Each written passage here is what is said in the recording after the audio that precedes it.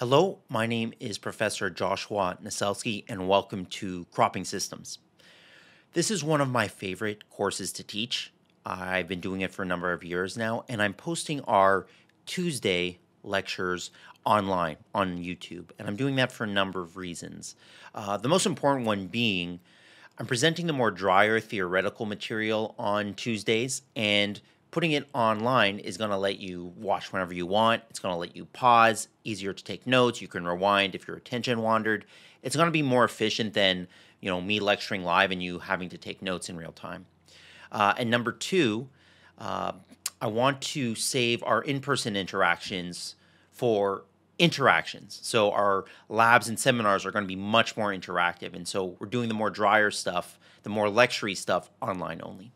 So without further ado, let's get into the course content. It's going to be review for most of you, but we should all be on the same level before we start the course. In this introductory lecture, we're going to first appreciate how far cropping systems in modern agriculture has come in the last 100 years or so, and introduce you to the G by E by M framework, which is the linchpin, the absolute linchpin of this course. All right, this is some context. So this is the human population from, let's say, 0 BC all the way to 2020. You can see up until 1920, maybe you can say 1820 if you want to be more specific. But for most of human history, human population has been growing pretty slowly over time.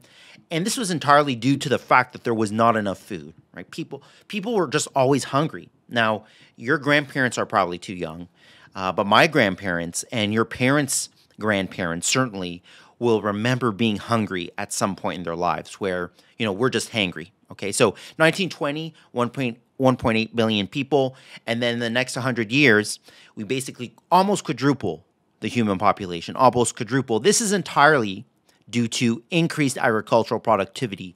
There's more food, and we're not constrained by a lack of food, the vast majority of us, okay?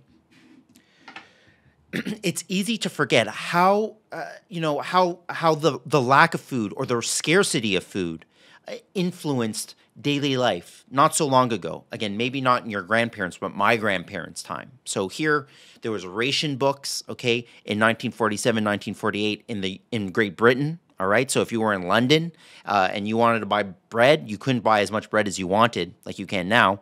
You were rationed. There was rationing. Herbert Hoover, in his 1928 presidential campaign, running for president of the United States, 1928, promised people a chicken in every pot. So everyone would get a chicken, and to eat. That's kind of a weird promise to make for a modern politician to say, "I'm going to make sure everyone has as much chicken as they want to eat." I mean, that's just a weird thing to think about because there's chicken everywhere, and it's relatively affordable. Okay. So what's going on? Why do we have so much food, so relatively quickly in the last 100 years, maybe 150 years? All right. It's due to a number of things. First, we have agricultural innovations, scientific advances. So on the left, you have Fritz Haber. He's a German scientist, won the Nobel Prize for inventing nitrogen fertilizer. Albert Einstein, that's a photo of Albert Einstein as well. Before, he became famous, Einstein was obviously a patent, or if you don't know, a patent officer. He was investigating patents. And so Einstein and Fritz Haber, they knew each other for that reason. So you have scientific innovation. You have farmers coming up with innovation. So you have John Deere. He was a blacksmith, and he developed a self-scouring plow. Basically, in the Midwest, the United States Midwest, you have plows that were getting just stuck in the mud. The mud was sticking to the plows, and John Deere invented a plow that could self-scour. Basically, the mud wouldn't stick to it as easily. You also have scientists like Gladys West. She less well known because she worked for the government, actually for the military, helping to develop global positioning systems. There's obviously military implications for GPS, but also agricultural implications, things like auto steer, things like variable rate for prescription mapping for variable rate applications. And so you have scientific innovation. You have farmers adopting these scientific innovations. A lot of the time, they're helping to develop those innovations. And so you have this confluence of farmers adopting technologies and people inventing technology. So that's why we have such a productive agricultural system. All right, so that's my praise for agriculture. Now, many people are going to talk in a negative light. they're going to talk about the issues that have to do with agricultural production. So, for example, we have this fertilizer loss, pollution, nitrous oxide emissions, global warming or climate change. We have losing farmland. We have lots of erosion. And so what I think when I think about these issues, these are important issues. But when I think about them and how I want you to think about them is that these are consequences of massive success. These problems are consequences of success. You know, before 1920, we didn't have fertilizers, or we didn't have a lot of fertilizers, and crop yields were low, and that therefore the human population was low. So we have this massive success, affordable fertilizers that farmers around the world can use, and that's a major success, a major win for humanity, and we have a consequence of that, which is more pollution. We also have rising agricultural productivity, for example, and so rising agricultural productivity is going to get people interested in buying farmland.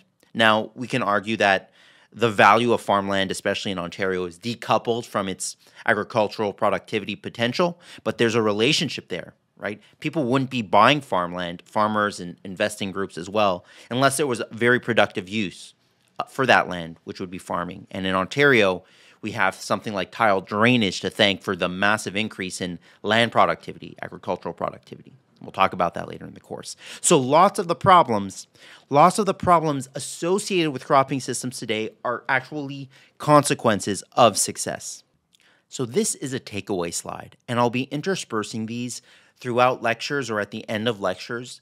So you know what you need to know for the weekly quizzes, for the midterms, and for the final exams. What is the baseline knowledge I expect you to understand? So I've been blabbing for a while, but the main takeaway here is what is most responsible for removing the constraint on human population growth? It is increased agricultural productivity, and that is due to technological innovation and invention, and then farmers who are willing to adopt those technologies, and then there's a feedback loop because farmers are going to be helping to refine and improve those technologies over time. So this course is called Cropping Systems, so let's go ahead and define what that is.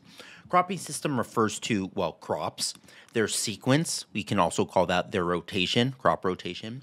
So their sequence and their management, and all of that adapted to a given environment. So we analyze cropping systems. In this course, this is the linchpin of the course, this G by E by M framework to analyze cropping systems. This is also used in the field by actual practicing agronomists. It's not just an academic exercise. So the G refers to genotype, the E refers to environment, and the M refers to management. Let's break this down. So genotype, that's a really fancy word that describes the crop species. So is that corn, is that soybeans, wheat, etc. And then the variety. So even within something like soybean, we can get more specific about the genotype. What is, for example, the maturity group? Is it determinate or indeterminate? Even more specific, when was that variety released? Is it a newer variety that would be high yielding? Is it a 50-year-old variety of soybean? So we can get more specific about the genotype of that cropping system. Then we have environment. This is basically the things that a farmer doesn't control. Okay, so that would be things like climate. I'll talk about that in a moment. Climate versus weather. Also things like the soil. Now, a farmer, they're farming a piece of land, and they didn't really have anything to do with the soil texture, the topography, the depth to bedrock, so how deep that soil goes, the natural soil fertility, things like the cation exchange capacity, etc. I'm expecting you, having taken a soil science course, to understand the basic kind of soil biological, chemical, and physical properties that are important for cropping systems. And, the vast majority of these are not under control of the farmer. So environment is what a farmer doesn't control. And then we have management, which is all the things a farmer can control. The most important aspect of the G by E by M framework is the interactions, the X, because genotype will interact with environment, with management, and on and on. We have interactions between these, and I'll give you some stories, some examples about how these interactions work later. Okay, climate versus weather. So climate is a very important part of the E component, the environment component of the G by E by M framework, it's different than weather. Okay, weather is going to be year to year variation. Some years it's dry, some years it's cold, some years it's hot, and the farmer is adapting to the weather in a given season. But the climate is going to shape the types of cropping systems that are in a given region. So here we have what we call a climatograph for, in this case, Regina, Saskatchewan. So the blue bars are precipitation for every month of the year on average. This is 40-year averages. So we typically take a 30 or more commonly 40-year average weather. We get the weather for 40 years or 30 years. We average that out, and that's the climate. So we have precipitation and then daily average temperature. And these climatographs are going to very quickly describe what's going on in a cropping system. So you look at Regina. Okay, this is in the prairies. And you can see let's just look at precipitation, how that's very unevenly distributed throughout the season, right? During the winter, there's very little precipitation, less than 20 mils. For example, in Ontario, it's not uncommon to get a single rain event that's going to give you 20 mils of precipitation. So we have very low precipitation in the winter, and then we get most of our rain. Those farmers get most of their rain in May, June, and July. So compare the climatograph for Regina with this climatograph for Winchester, Ontario, located about an hour drive south of Ottawa in eastern Ontario. Much more evenly distributed precipitation. We also don't have any months where average precipitation is under 50 millimeters. Okay, so much wetter, climate in eastern Ontario compared to Regina, Saskatchewan. And, some years are going to be wetter or drier than others, but the climate is going to determine the design of cropping systems, the rotation, the types of crops that are grown, the varieties of crops that are grown, etc. Okay, so that's climate versus weather. Weather can change from year to year, but climate is what determines the design of cropping systems. Now, there is some overlap between the G, E, and M components. And don't stress out about, what is a G, E, or M. They should be fairly obvious, and when they're not, you just need to explain your reasoning. When I ask you, say on a quiz or on a midterm or final exam, to describe the G by E by M components and their interactions. Let me give you an example here. So soil texture is generally not something farmers have control over. It's not really a management decision. It's an environmental aspect, the soil texture. But here you have dairy cows in sand bedding. Okay, so that's actually sand that they're chilling in. And let's say you're a dairy farmer and you're applying manure, for 50, 60, 70 years, you're applying dairy manure from your animals, from your livestock, and it's mixed in with the sand because that's their bedding. So you have mostly manure, and then there's a bunch of sand in there as well. There's been plenty of studies that have shown that over 60, 70 years, if you're applying manure from, sand bedding, you're going to change the soil texture, at least in the topsoil, because you're applying so much sand over time. So, soil texture, that's not really under the control of the farmer, but there's some exceptions. Okay, so there's some overlap. Similarly, soil organic matter can change slowly over time based on farmer management decisions. But on a year-to-year basis, a decade-to-decade basis, management is not going to really influence soil properties. Generally, again, there's plenty of exceptions, things like land leveling that can shape the topography. But don't get hung up too much on these overlaps. Another one that students can get confused about is, variety. Variety selection is the farmer that's making that decision, what type of variety to grow. But the variety itself is a genotype. So is that a genotype aspect of the cropping system or a management aspect? And again, don't worry too much. The distinction, at least here, is that the G, our genotype is always a variety that is very well adapted to the environment and very high yielding. So it's a high yielding adapted cultivar or species. So when we think of, hey, I want to start a banana farm in Ontario, and let's say not like outdoors in the greenhouse, there's no banana cultivar, banana variety that can survive. So we're limited in terms, that cropping system would be very limited by the G component. There's no banana that's high yielding and well adapted to Ontario. We can say it's a management component where a farmer is deciding, for example, do they want a variety that has a particular a herbicide tolerance trait or a particular is it a short variety or a tall variety, or is it a variety that's resistant to a given disease, and a farmer's making a specific decision, then you can say there's overlap. I mean, number one, there has to be a variety on the market that has the attributes a farmer wants, but then a farmer's making a management decision like, what are the attributes of a cultivar I want for my cropping system? But again, the bottom line is that I'm not too nitpicky. There's no right or wrong answer here. As long as you explain, a given aspect of a cropping system, you explain why you consider it G or M. For most of these cases, it's not going to be an issue. Crop rotation is a foundational piece of the cropping system, and so, again, important to define at the start.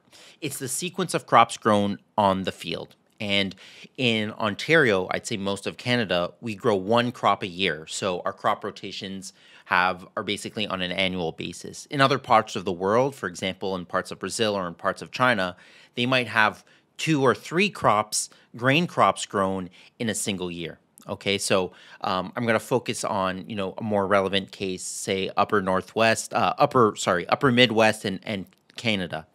So where we're growing one crop a year. So we have what we would call monoculture or continuous rotations, where it's actually not a rotation. You're growing the same crop every single year. So corn on corn on corn. You're just continuing to grow corn, a given crop, the same crop, and so it's not a rotation. It's monoculture. You can have 2, 3, 4 crop rotations as well. As you see here, you're growing one crop one year and a different crop the year after, a different crop the year after that, and so on and so forth. Okay, so very common rotations in Ontario are talked about in a different video, and I would say different rotations in Canada. Okay, so what do you have to take away? Just understand this G by E by M framework, this foundation linchpin of the course, and understand that we care about the G, the E, and the M, as well as the interactions. And obviously understand the definition of things like what a crop rotation is.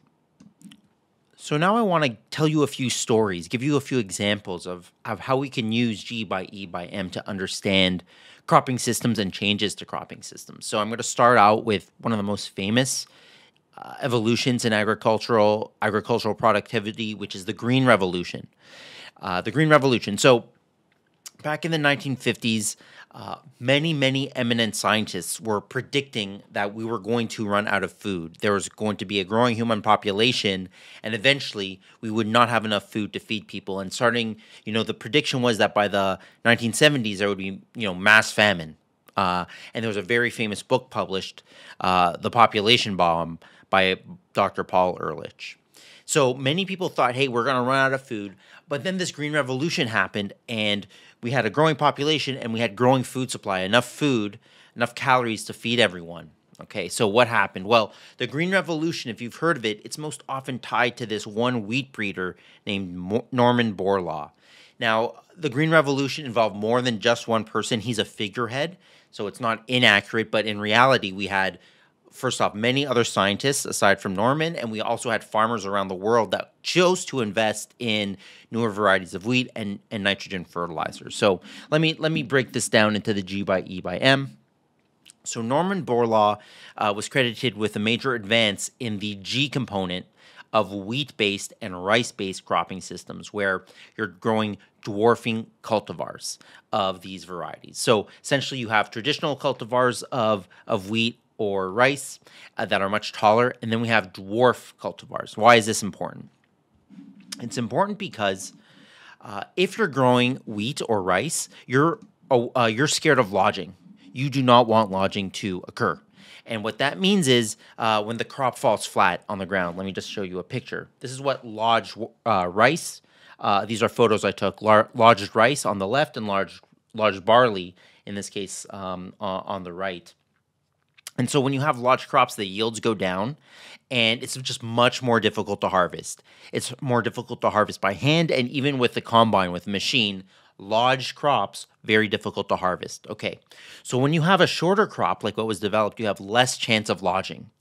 Now, the other thing that these dwarf cultivars, modern dwarf cultivars, did is because they're shorter, they allow a farmer to apply higher rates of nitrogen and get higher yields, because the traditional cultivars, they would take that nitrogen that a farmer would apply, and instead of producing more grain, they would just get taller and they would just get lodge more.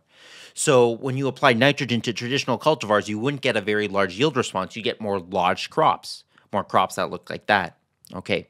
Whereas with these modern dwarf cultivars, you can apply nitrogen and actually you're not going to get more lodging because they're going to stay short, and you're going to get higher yields. These are more responsive. We call these more responsive, more yield responsive to nitrogen fertilizer. Okay, so let me. This is the interaction that I'm talking about. The G by E by M example here. Okay, and here we're really talking about a G by M example because we have new genotypes that are better responsive, more responsive to nitrogen fertilizer applications with less lot and more responsive in terms of yield. Okay, so here we have yields of 3 different varieties. We have an older wheat variety in the triangles, and then a newer or dwarfing wheat variety in the squares. And we have grain yields at different nitrogen fertilizer application rates on the x-axis. Okay, so what's the interaction? If farmers only applied higher nitrogen rates, so if Norman Borlaug shows up to your village, and you're a farmer, and he says, I want you to apply more fertilizer, you got to buy it, and I want you to grow these seeds, you got to buy these as well. Maybe they're subsidized, but you still got to buy them. A farmer has to decide to make that investment. So if a farmer just decided to increase nitrogen rates, they said, okay, I'm going to apply nitrogen, I'm not going to plant the new cultivars, going from 0 nitrogen fertilizer to 160 kilos of N, this is wheat, increases yields by about 2 tons per hectare. Okay, so that's pretty good, right? A 2 ton per hectare increase. You're not changing the variety, you're just adding more fertilizer. Then let's say, you know what, you're not going to invest in any more fertilizer, you're just going to grow the new variety. Well, if you weren't applying any fertilizer at all, the new variety would actually be slightly lower yielding than the older wheat variety. If you applied a very low rate, say 40 kilograms of nitrogen per hectare, that's about a third of what a farmer would normally apply in Ontario, for example. So a fairly low rate of nitrogen, you would get about a 1 ton per hectare increase just by changing your variety, right? So not changing your nitrogen rate, but just changing your variety, you're going to get a slight increase if you're applying a relatively low nitrogen rate. But, and this is the interaction, if you plant a new variety of wheat, the newer dwarfing wheat, and you apply a higher rate of nitrogen, you're increasing your yields by 3.5 to 5 tons per hectare. Okay, so that's a multiplicative effect, right? Because if we go back here, right, you're just increasing nitrogen is 2 tons. Just new variety is, let's say, 1 ton. But if you do both at the same time, you're getting 3.5 to 5 tons. That's more than if you just add it up. Okay, so it's a multiplicative effect. Higher nitrogen rates, that's the M. Newer varieties, that's the G. You get that interaction, and then we have a fantastic increase in agricultural productivity. So that's how G by E by M analysis works. Another story, another example. Crop rotations, like I said, foundational part of a cropping system, and rotating a legume and a cereal crop, a nitrogen-fixing and non-nitrogen-fixing crop, that was a practice independently discovered by prehistoric farmers on all inhabited continents. So all farmers across the globe figured out, hey, if you're growing corn, you got to rotate that with a legume. If you're growing wheat, you got to rotate that with a legume, potatoes, whatever. So they would be rotating legumes with non-nitrogen-fixing crops. And that was commonly practiced up until nitrogen fertilizers became widely available, because then farmers did not need necessarily to have legumes for their nitrogen-fixing properties. So with the removal of this nitrogen constraint, we have an increase in continuous cereal rotation, so continuous corn, for example. Also, things like continuous wheat in other parts of North America. So, corn-on-corn rotations are important. They're profitable because corn is a valuable crop. For livestock producers, corn is valuable because you can apply high rates of manure to those fields because the corn is going to be using that nitrogen. And so there's reasons to have corn on corn rotations, but technology adoption played a major role. The impact of nitrogen fertilizers and something else I'm going to tell you about. So in continuous cropping systems where you have a monoculture, the same crop being grown year after year, you get pest buildup. That's a major reason also to have crop rotation. You're reducing your pest burden, be that weeds, be that insects or whatever. Now, in corn, we have different corn rootworms. We have European corn borer. These are major pests, and they're normally dealt with crop rotation. These insect pests, and the reason is because the life cycle of these insect pests basically require that corn or a suitable host. It doesn't have to be corn, but a suitable host is grown in that field year after year. You can see here the corn rootworm life cycle as an example of these kinds of pests, where the summer before, in July and August, the adults are going to lay eggs, and then the next year, so they're lay eggs in the summer, and then the following year, the larvae are going to emerge and feed on corn roots. So if you're growing continuous corn, this is an issue. But if you're growing corn in rotation with a non-host, whatever, soybeans, it's not an issue. But another technology has enabled, more simple corn-on-corn rotations. And in many parts of the world, it's because of what we call the Bt trait, or what's commonly known as the Bt trait, which is genetically modified corn that basically expresses a protein, Bt. I mean, it's more complicated. I'm simplifying things, but it expresses a protein that is going to kill many of these insects that otherwise would decimate corn grown in a continuous corn crop or a monoculture corn. Okay, so we have this Bt protein. We have a change in the G because we have genetically engineered corn that's affecting M. Now we have more continuous corn than we did before because we don't have to worry about these insect pests. But this is changing again because now there is identified signs of resistant corn borer being found. It happened to be found in Canada and actually in the Maritimes, not really a corn growing region, but there is now resistant corn borer being found, and so we might be having a breakdown of Bt resistance. So this is just to show you that we have interactions, but it's not like the interaction stops once you discover this interaction. There's always these feedback loops. So we have a change in the G component, which is we get this Bt trait introduced into corn. We have a change in M, which is more corn being grown, especially continuous corn. And then we have a feedback where we have a lot more continuous corn being grown, and that can develop. We can get more resistance because of that. Okay.